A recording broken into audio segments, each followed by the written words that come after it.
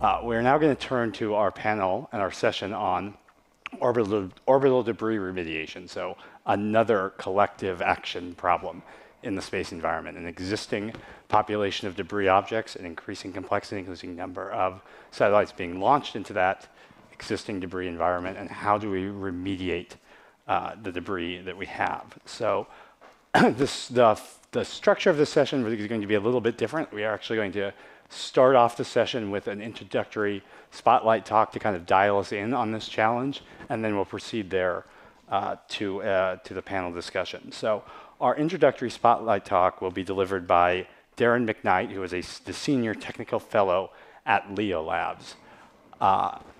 Prepare yourself for math.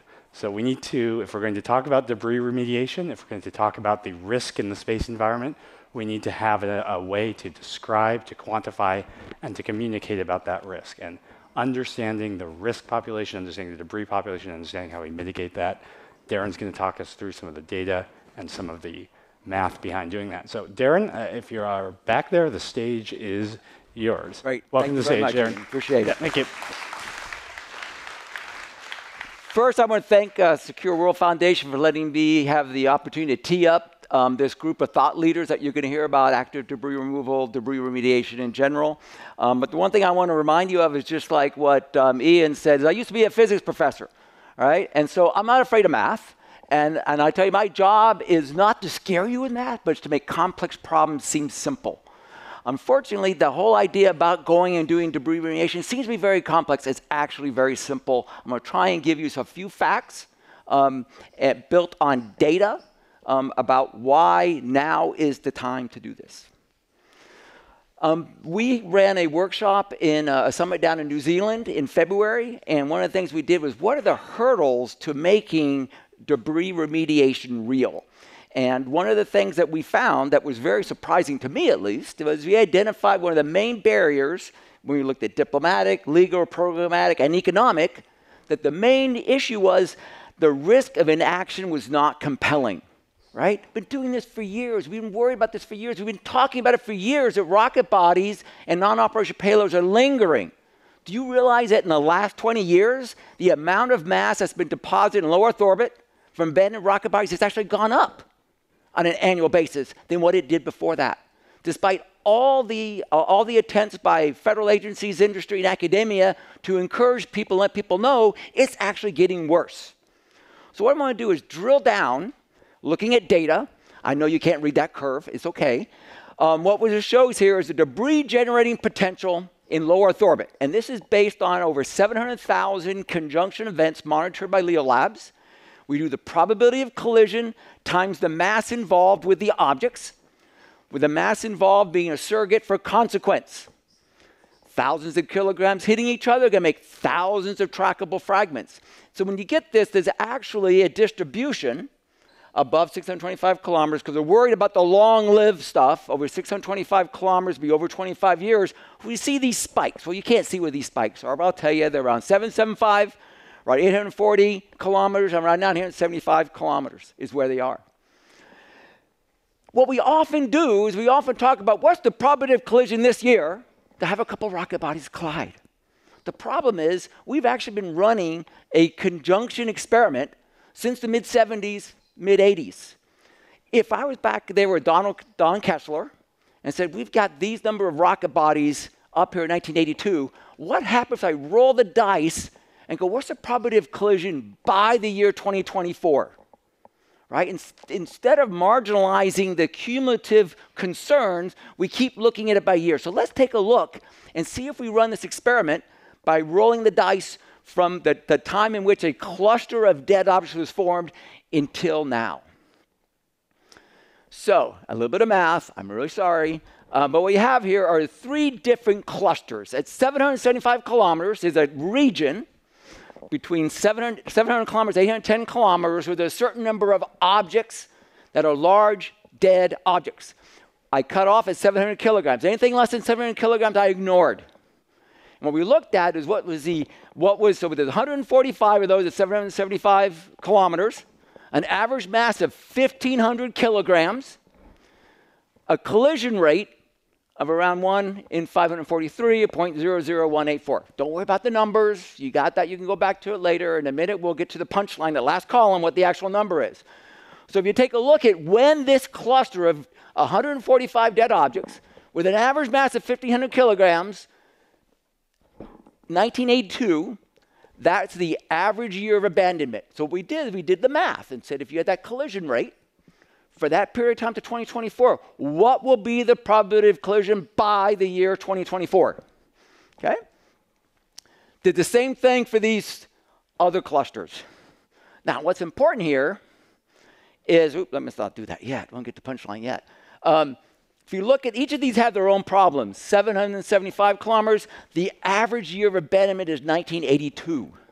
That means on average, there's these 145 objects with an average mass of 1,500 kilograms that have been interacting with each other since 1982. I do this thing called a conjunction of the fortnight, right? It's every 2 weeks I tell you, hey, I'm going to scare you with a close approach we had in low Earth orbit. Anybody wants one, let me know. I'll add you, put you on the distribution list, okay?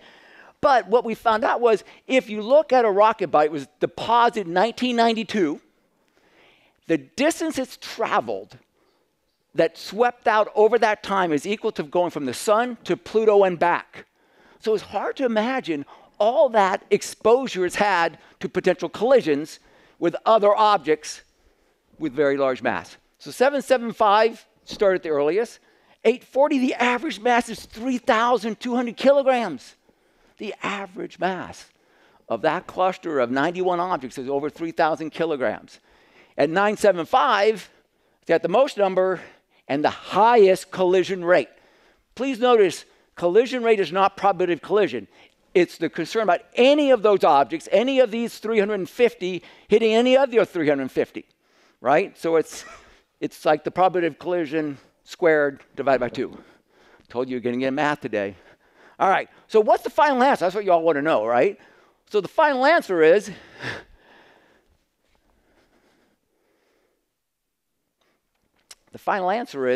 over here. Persistent potential by the year 2024 at 975 is 26% as of today.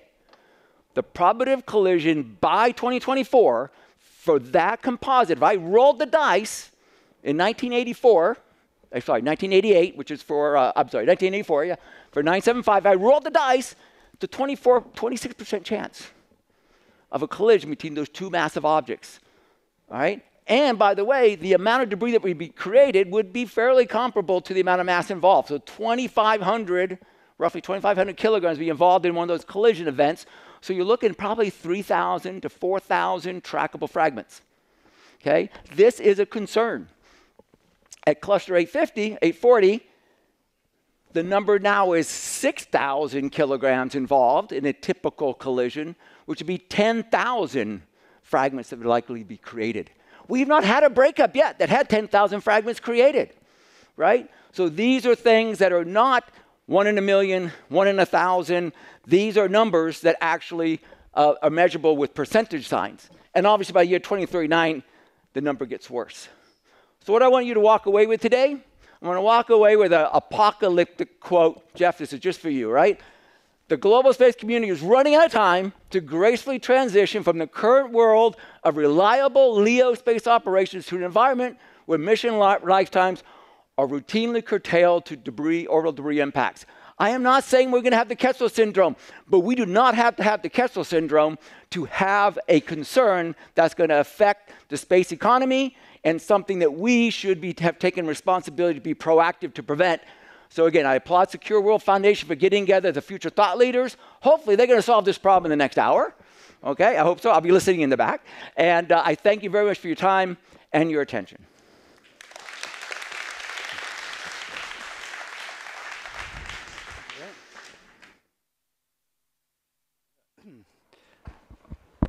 All right, so does everyone feel a sense of urgency after that conversation?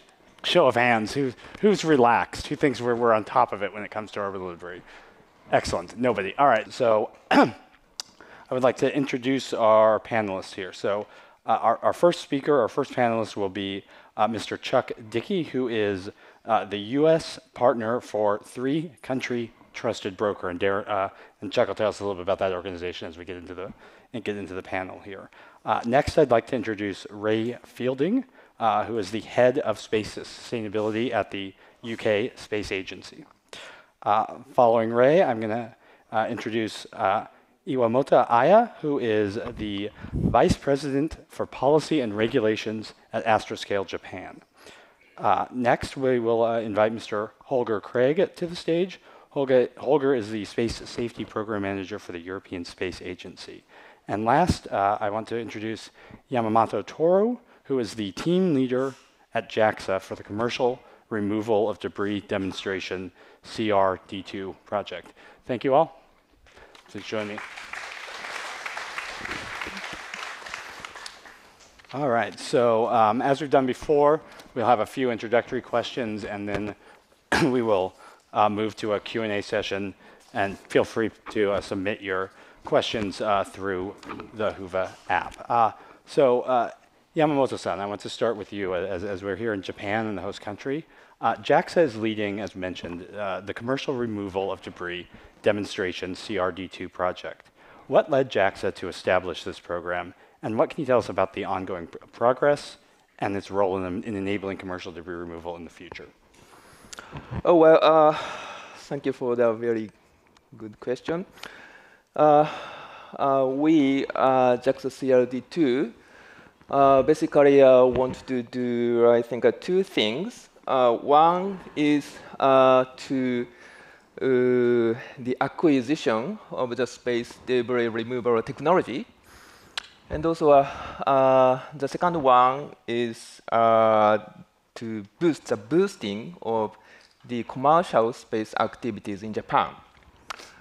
And now, I think still active debris removal technology is very difficult, and we have not yet established the technology, and also that thing has been, I think, so to say, an obstacle to move the international discussion to proceed to do actually the active debris removal, I think. And on the other hand, I think the ADR has quite a good feature because even active debris removal is quite a difficult technology. It has very strong commonality with broad bunch of orbit servicing technologies. And so I think there can be some expectations for, so to say, government initiatives to, so by promoting the active debris removal technology development, that leads to the commercial on-orbit servicing by private sector. So I think that's a very important point. And also, you know that our CRD2 project is now ongoing, and currently Astroscale Sans Others J is on orbit and doing on an actual demonstration mission. So like this. So this is the debris, and the point is this is not the debris that this is not the upper stage that launched the Others J, but this is the actual space debris that has been in orbit for more than 15 years. And so actually, this is not the Others J, but this is Hayabusa 2. Sorry for the details.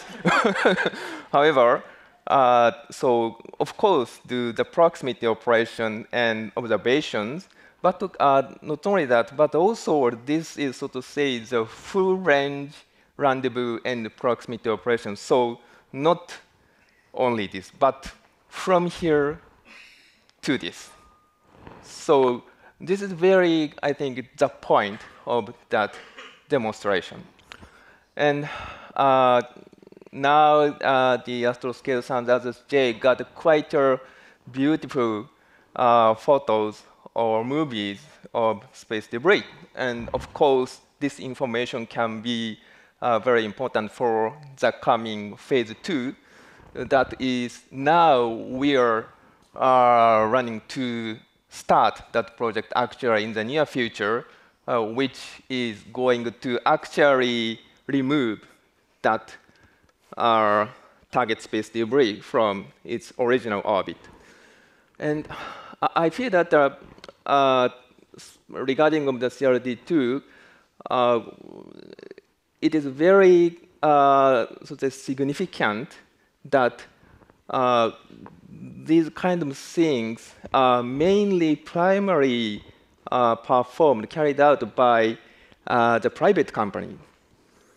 JAXA supports the technology to mitigate the risk, of course. However, mainly primary private sector is carrying out because I think when we actually do the commercial active zero removal, I think that has, not enough market size for the company. So I think that kind of ADR mission should be preferably carried out by the private on-orbit servicing company. And so I think our CRT program is now can be very substantial, so to say, providing opportunity for the first step for that, I guess. Hey, thank you. So I think as we get into the panel, a couple of things that we can pick up there, right? This connection to the on-orbit servicing ecosystem, I think, is very interesting in terms of making the technology mature into something that is applicable. And then yesterday we had a roundtable discussion on debris remediation that some of the panelists spoke about. And in that, one of the themes that came up was the importance of demonstration missions to show the public and to show policymakers that these things can be done. So as CRD2 proceeds, that aspect I think will be important.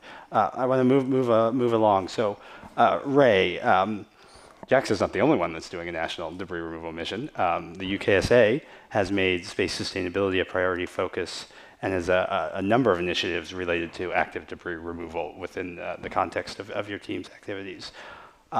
Given budgetary and political questions, how have you managed to make space sustainability and in particular debris removal a focus within the agency? So we've done it by looking at what the space agency, the UK Space Agency, is set up to deliver. So it's going to be a bit of a complicated answer, so stay with me. Some of you might have heard the talk yesterday by our CEO, Paul Bates, where he mentioned some of our priorities.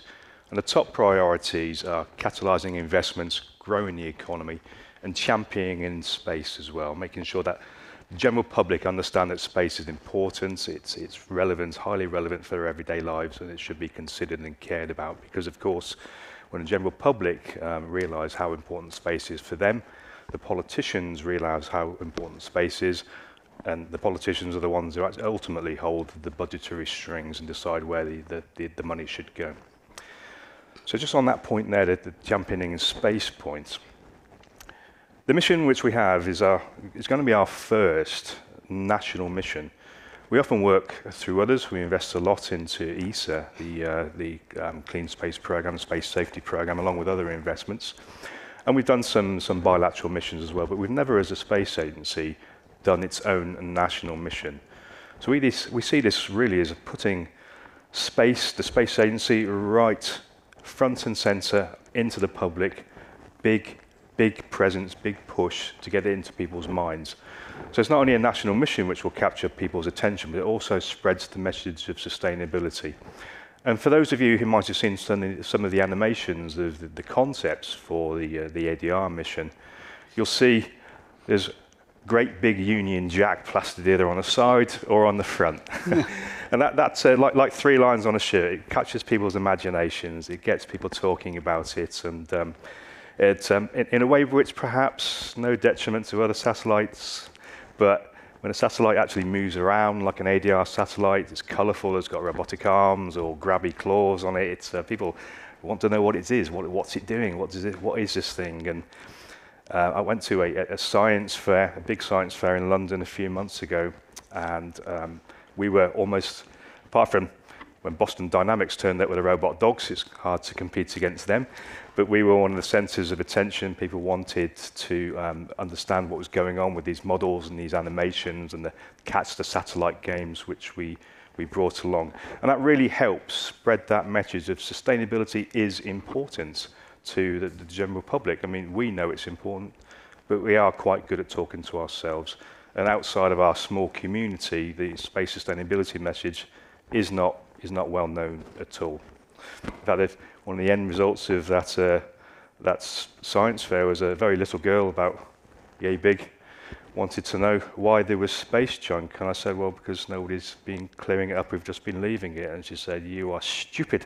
So stupid. Why have you done that? Why have you let this happen?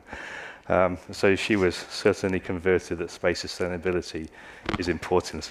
The other thing we want to do is catalyse investments into the UK, grow our sector strength, and just grow the economy generally. And there is a huge, although this conference is very much focused on space sustainability, there is a huge crossover into IOSM. It's been touched on just now, and it was certainly touched on yesterday in the round table. We see IOSM as a real growth sector, hence our heavy investments into the ESA program, which also develops IOSM technology. And this national mission, it was a result of a consultation with industry in 2021, where we consulted, and the consensus came back one of the best ways to grow IOSM sector is to fill in some of the capability gaps which exist in the UK, and a national mission, an active debris removal mission with all the things that brings. It brings ADR capability, and you break that down. You then have RPO, CPO, robotics, AI, all the things needed to make a successful mission all grow in technological strength, enable you to do many things, not just an ADR mission, but then other refurbishing missions, which go along with that and bring in that growth and the opportunity as well. So just talking about that mission, what it actually will do. It's going to do a few things in parallel. First off, and often negated, it's going to grow the IOSM testing facilities in the UK, and we've made some heavy investments in testing facility centres, which weren't up to weren't as good as they could have been before. And again, you have that crossover use. Because we needed to develop the technology for the ADR mission, we can use it for all sorts of other things. It's going to unpick the regulation and make it smoother, we hope. So making the UK an attractive place to operate from, rather than going through single regulation journeys each time. When if you can do an ADR mission to de-risk and understand what you need to do in terms of regulating and licensing a mission, that makes it easier to do repeatable missions. And we've got some sandbox work. We're working across governments to try and make it a very, very smooth regulation path going forward, and again make the UK an attractive place to operate for IOSM, ADR operators going forward. And of course, we've got the mission itself, and we've chosen deliberately difficult mission targets. So what we are doing for mission is we picked two objects. Both of them are uncontrolled, and both of them are not stable. So that they're tumbling, they're not controlled. They are UK satellites from many years ago, which will stay up for potentially hundreds of years. So that's also an incentive, not only as a technology test bed, but we're removing debris which could create a problem going forward for many future years. And this mission is designed to be fully sustainable and repeatable. So it will grab an object, a client as it were, remove it from orbit safely so it's disposed in orbit, then do it all again to show repeatability. It's great doing one shot, but isn't it better to do it twice to give that confidence? And again, going back to my point about we're trying to grow the sector, there's a lot of people just waiting for this technology in the insurance sector, in the finance sector, in the investment sector, wanted to know, are these technologies a safe bet? Should they put their money into these technologies and these companies. So that's part of what we do as government, to take that de-risking step, which is very difficult to do otherwise. And then the service is designed to return to orbit and be reusable. So again, demonstrating another piece of IOSM technology. In this case, it's going to be, well, we hope it's going to be refueled to use again. And at the end of its mission life, because we've signed up to the ESA Zero Debris Charter, we want to be responsible operators. Another part of our remit is to show responsible global leadership. So it will be coming home in a safe manner, controlled re-entry, not posing any debris threat, leading by example again. So that suite of activity, although important and sustainability is front and center in our priorities, it brings a whole host of other capabilities and benefits by doing an ADR mission. All right, thank you, Ray. A lot there. Hopefully we can get back to some of that here through the next set of questions. Although I love those images with the Union Jack, like that tells you we're coming and we're showing you what we're doing and that this is important to us, right? That's a very clear signal. All right, so Aya, Astroscale at the global level is performing services for both the UKSA and for JAXA in the programs that we just talked about. After lunch, your CEO Okada-san is going to give us a keynote highlighting progress in some of those missions. But I'm just curious, from your standpoint at the kind of working level, what are you learning through those missions about the policy? What are you learning about what is necessary to address the policy and business challenges of making a market out of debris remediation? Thank you, Ian. And first of all, I thank the organizer for hosting this important event in Tokyo. I'm very happy to join the discussion. And thank you, Ian, for throwing me a very daunting question. So I try to limit, try to focusing on what Astroscale Japan is learning from the through CRD2 mission with JAXA. We call it ATLAS-J mission. And starting off with the policy, when we say policy, it's also, again, it's a very broad, items, and there are many issues like, is it about regulation or policy or legal issue, political issue, diplomatic issue? I can go all on. Of these things? Yeah, I probably should stop. But then if we try to look at the issue, maybe we can simplify to why, what, and how. Why do we need to do ADR? What need to be removed? And then how we should do it. And I know that it's great to hear from Ray that there is a actual project of removing two debris. It's a welcoming progress, but still, I think there are not clear stance on when it comes to debris remediation on why part. In addition, I mean, there are R&D projects, but still there is no global consensus on who is responsible and what needs to be removed from the orbit. And this issue could be very tricky and sensitive sometimes. So I won't see that in soon or future these issues to be solved. But these issues, why and how, why and what is actually important from business perspective, because it would form a basis for future market or create a demand that can provide a sort of clarity for business prospects for us. So although these are difficult questions, but I think that some of the discussion, the technical data analysis that Darren has just mentioned, I think these data would hopefully to help to accelerate this kind of discussion. And moving on to how the remediation should be conducted. And I think even if why and what question is difficult, somehow how question, including the actual demonstration of ADR, can progress both how and why and what in all encompassing in a way.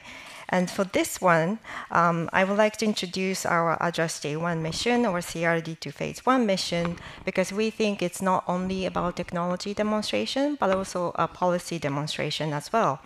And we have obtained licensing from both Japan and New Zealand under specific guidelines tailored for on-orbit servicing or ADR. that ensure safety of design and operations and transparency of the mission, given the dual-use nature of the on-orbit servicing or ADR, or Unity or terms it the dual purpose. I don't know which one is correct, but then, and also the third one is prevent infringement of the right of the client object.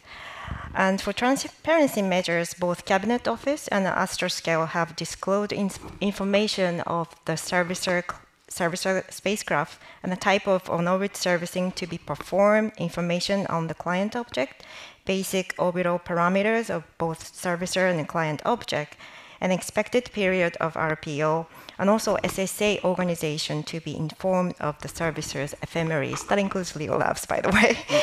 And in this regard, as I said, it's a policy demonstration as well, and we hope that these guidelines will provide a basis for globally shared practices for safe and transparent on-orbit servicing that will make a smooth on-orbit servicing and routinized on-orbit servicing in the future.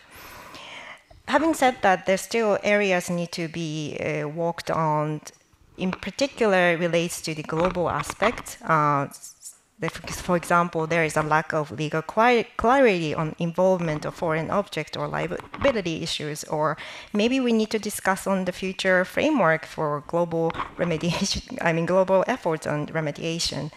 But having said that, there are progress so far. So hopefully these demonstrations will push the discussion moving forward.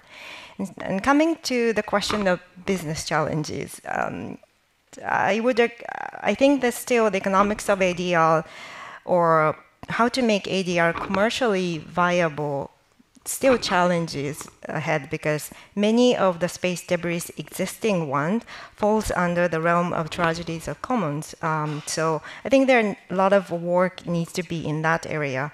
Having said that, it's promising that there has been progress on technical demonstration side, as Yamamoto-san has just mentioned, or Ray has mentioned that JAXA, UKSA, and ESA is working on these missions. And we really hope that these ongoing R&D demonstrations will increase the technical reliability, feasibility, and readiness to pave the way for future procurements for remediation projects.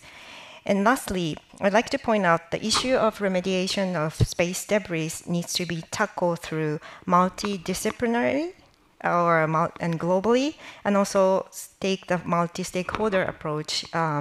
It is not easy, it's a complex issue, but at the same time, in the beginning I mentioned why, what, and how. Each are very difficult, but if there's one progress in one part of the area, I think it would affect the good impact on the other areas too, so that the entire issue will moving forward in the future. So, with that, I finished it. Thank you, Aya. Yeah, I think policy demonstration, considering that as part of the scope of these initial technology demonstration missions, I think that's a very interesting way to interesting point to bring into this, because I think the tendency naturally is to think of the UK national mission CRD2 as a technical demonstration program, which it very much clearly is, but these other parts of the ecosystem are necessary to put together, so thank you for that. Holger, I want to turn to you. So our panel here is about remediation. Of course, there's another part of that, and that is mitigation of future debris, right? So we could talk about remediation of the existing objects, but we should also probably try to not create too much additional debris as well. ESA has recently announced the Zero Debris Charter. What can you tell us about the goals and progress of this initiative and how it relates to ongoing work by the agency related to remediation? Yeah, thanks, Ian, also for having me on the panel. So why a charter when we already have national laws, guidelines on international level? And that charter is in recognition of the situation we are in that the existing laws and guidelines are not sufficiently followed. And being an operator ourselves, ESA is an operator of 28 spacecraft. We know that this is not because of ignorance, it's because of the fact that it is technically difficult to do it. Retire a mission, passivate it, and dispose it safely after 5 or 10 years of operations is just not built into the designs, if we are honest, of the space system that we are operating today. And therefore this charter, which is often perceived an ESA charter, but actually it's not. It's a community document established by several players from international organizations, non-government organizations, industry, and space agencies. Many of them also in the room. This charter is the response to this. If you look at the document, it's surprisingly short. It's 2 pages, and it's very technical. So it's a non-binding document, but it's in line with the space law, and it also is in line with all international guidelines, but it goes beyond. And it has 5 very simple principles, and I just highlight one because it fits with the purpose of the panel here, that a space object should be removed or should be disposed from space with a 99% success rate. It sounds innocent, but what it actually means is that we know that today's spacecraft, they can't do this, 99%. It actually means that external means need to come in, and we are there with active removal in order to recover when the disposal has failed. And that's a charter that has been signed by 12 space agencies, 40 international organizations and industry players. And if you're ready to go for it, the next opportunity to sign is actually at the Clean Space Industrial Days in October this year. Now, that's non-legally binding, but ESA has decided for itself that we are following a zero debris approach in which we make these requirements applicable to our own missions. Not immediately. Also, the charter doesn't ask to do it immediately, but in 2030, because all what we are talking about here requires technology to be there. We cannot ask requirements that are technically not fulfillable. So we need this technology to mature, and therefore ESA has put it up in several stages. The first stage is already applicable now. Missions that we are developing now will have to carry an active removal interface, and by 2030, those missions developed thereafter will have to be removed by law mandatorily so that we can fulfill the zero debris goals. And for this, the technology must be there. And I really want to stress this. The medal has 2 sides. One is the policy, the other one is the technology. Yeah. And that technology is urgently required. And the Space Safety Program, with the help of the member states of the European Space Agency, allows us to mature technology. Each major platform provider and also smaller platform providers in Europe can undergo a maturation process, robustness process, for more redundancy on board, to be more likely achievable mitigation and disposal, passivation. The orbiting kit is under development. But then, of course, active removal is under development. There's the Clear Space 1 mission implemented by a consortium, private consortium led by Clear Space Switzerland, removing an ESA-owned target for simplicity, legal simplicity. But also in-orbit servicing missions are under preparation. We come back to that later. So that must be in place by 2030 for the ZODM. And we really hope that the charter, which already documents that there's a willingness of a wider community to move into this more ambitious direction, that it also helps ESA to implement these more ambitious steps. And then we hope also it inspires other regulators to take similar steps. Yes, thank you. So it's several levels there, right? So it's the what can we do as action within our own community, but the element that helps us drive this, hopefully continue to build the sense of urgency that we started with as well. So thank you. All right. So I do want to come to Chuck now. He's been patiently waiting. Still here. So one of the challenges that we're dealing with is that the majority of objects, as much as we like the action from the UK, from JAXA and from ESA, the majority of the large debris objects are, let's face it, from 3 historical operators, right? It's from the US objects, their Chinese objects, and their Soviet objects, right? How do we deal with that? How do we work in this complex geopolitical environment to kind of encourage these big 3 countries to act? Thanks for the question, and thanks for inviting me. Let me start with an answer with a question to all of you. Where is Russia at this conference? Where is China? If we really want to get started with action, don't they need to be at the table? I was reminded in Darren's remarks about one of his first papers, the top 50 massive derelicts, the most dangerous. At the time, I think he's done quite a bit of work since then to refine and improve on those analyses. But the top 50 paper had 3 authors from Russia and 2 authors from China. I think those numbers are correct as co-authors. So, I mean, they're obviously, they need to be part of the dialogue. So if we really want to find a way to cooperate, we need to find a way to bring Russia, China, and the US to the table, but also Japan, France, India, and ESA, who are the 7 governments who collectively own this problem of these massive derelicts. Brian Whedon and I wrote a paper a couple of years ago for an IAC conference. Brian is no longer with Secure World Foundation. I say that in jest. You never leave Secure World Foundation. Brian knows that. But the points we were collectively making were that national programs like ones we're hearing about today are very important to get started. And that's true. But the point that I made in the second half of the paper was that we really need to figure out a way to cooperate to actually make a significant reduction in overall risk, because that's where the risk lies.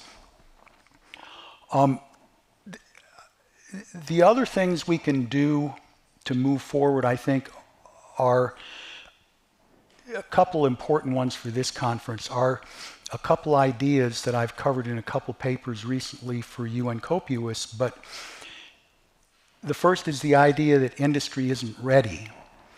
And if anyone seriously believes that industry isn't ready, I would point them to Astroscale's progress over the last several years. I would point them to the recent announcement where SpaceX received a contract to deorbit the ISS at some point in time. I think that's probably, in a broad sense, the mother of all remediation contracts.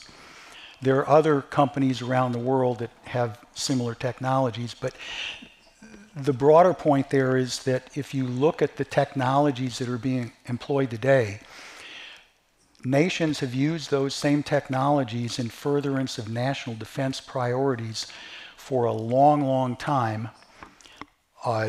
Those surely can be used for a commercial or a civil purpose.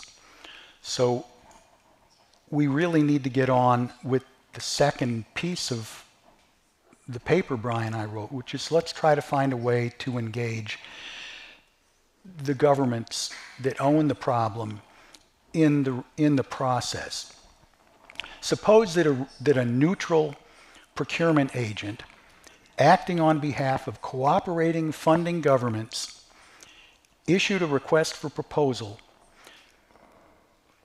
to worldwide industry for a competitive procurement for one or more multi-target remediation missions. That's got to be part of the solution, but that's the only piece that's missing today, cooperation among governments to pursue something like that. There's a timeline point in here as well that we've made in a couple other papers, which is if you start looking at the process by which you ultimately field missions, doesn't matter which government you're talking about a process that will take at least 5 years to work through, from identifying targets, from developing a process to award contracts or to award missions, to the terms of those contracts, and to all the work that would take planning to do. You're looking at least 5 years. Well, Darren pointed out a timeline earlier today that is arguably shorter than a few years. if we really want to address the problem, we really have to start finding ways to cooperate. The other missing piece, I think, or the other misconception that I hear quite often is that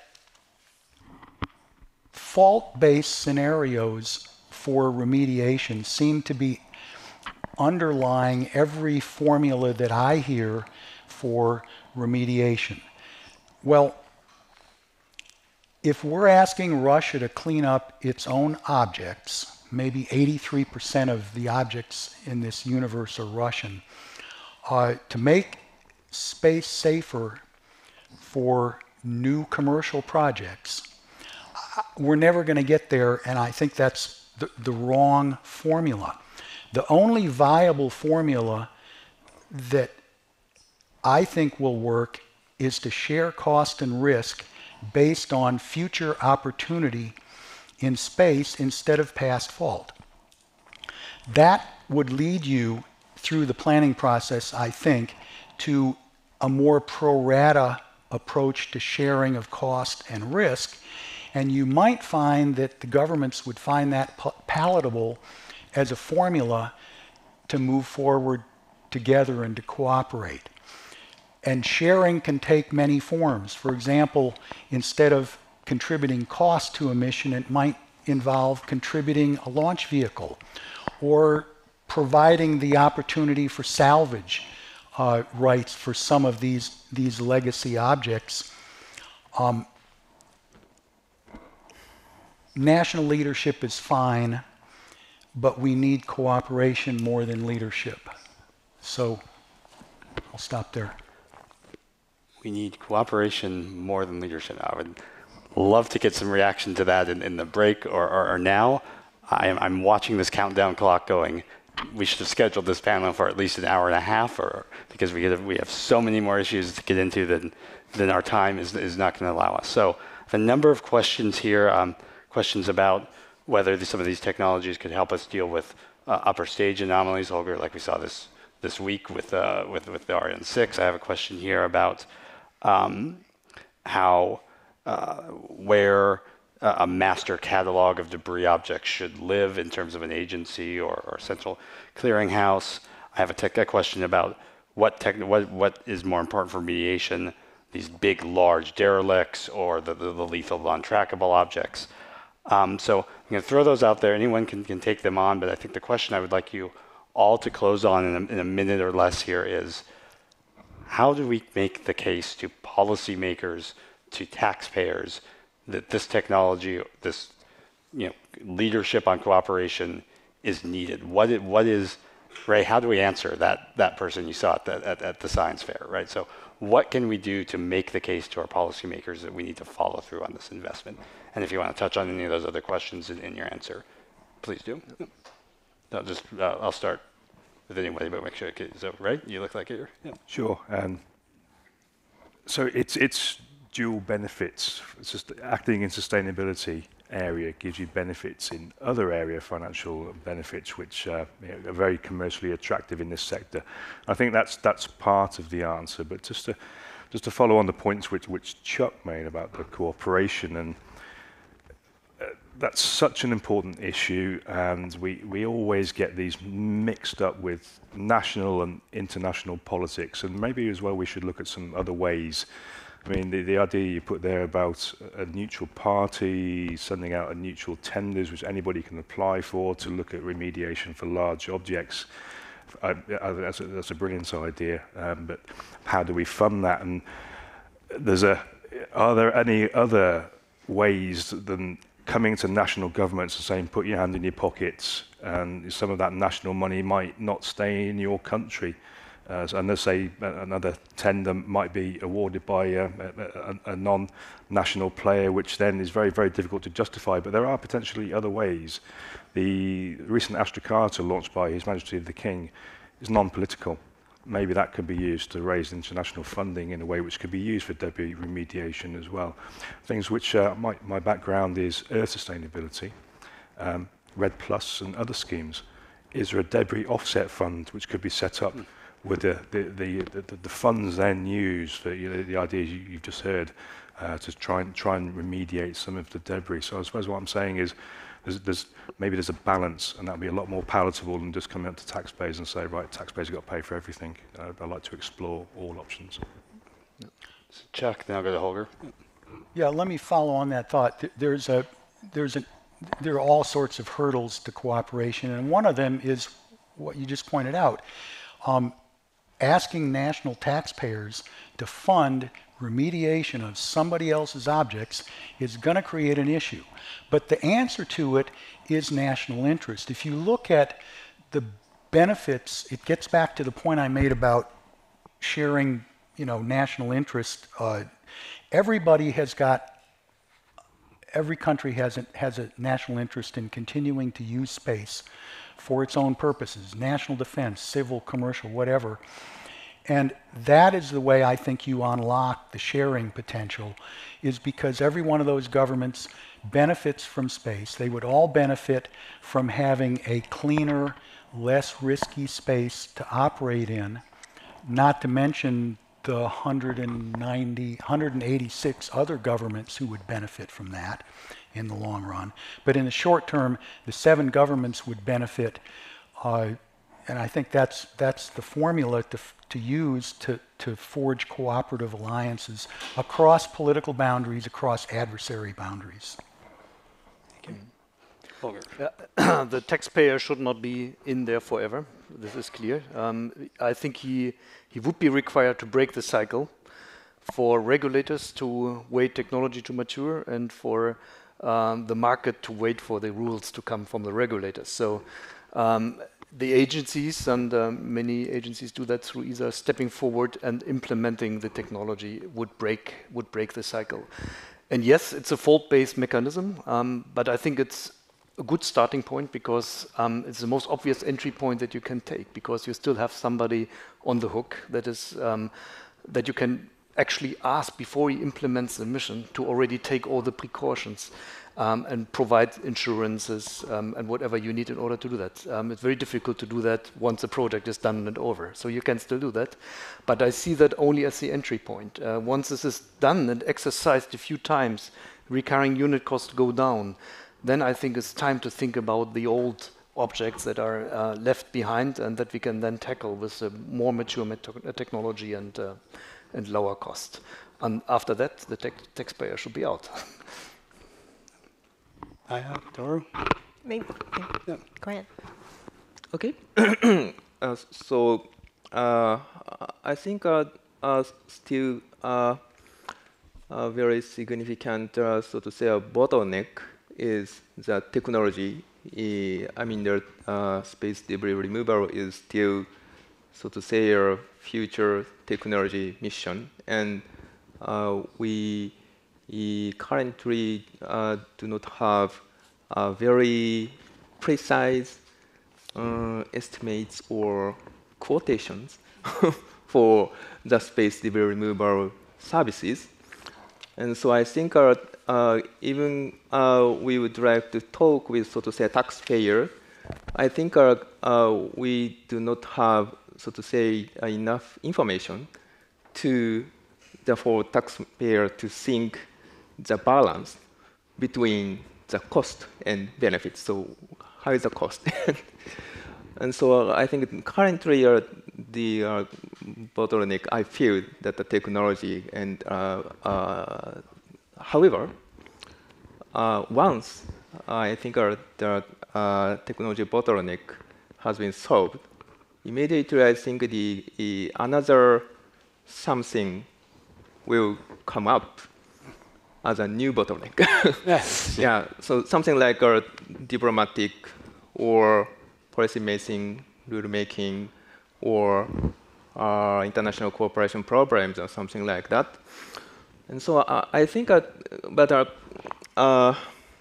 it is extremely difficult to solve that kind of things at the same time in the very large scale, I guess.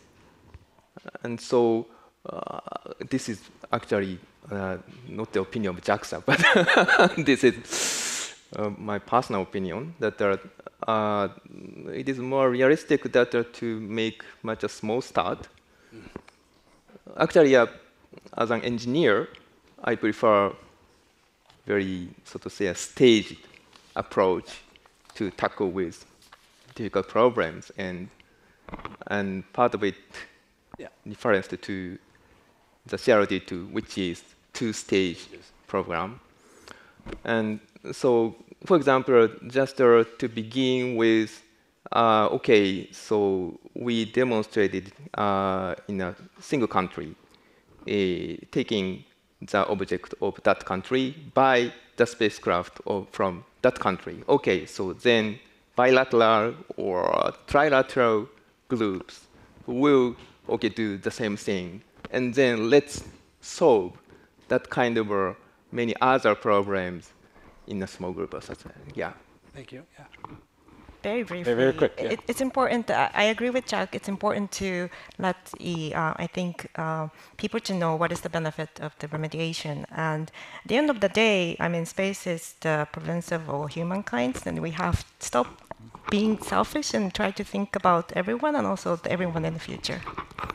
Thank you. So, with that, we are a little bit over time. So I want to thank the five of you. I want to thank the audience. Sorry we did not get to the questions. I'm sure the panelists would be happy to engage over the networking breaks and over lunch. So thank you. We do have one small an announcement session, so please remain in the room for just 5 more minutes. We have an exciting announcement coming. So for the five of you, thank you, and we'll talk more soon. Thank you.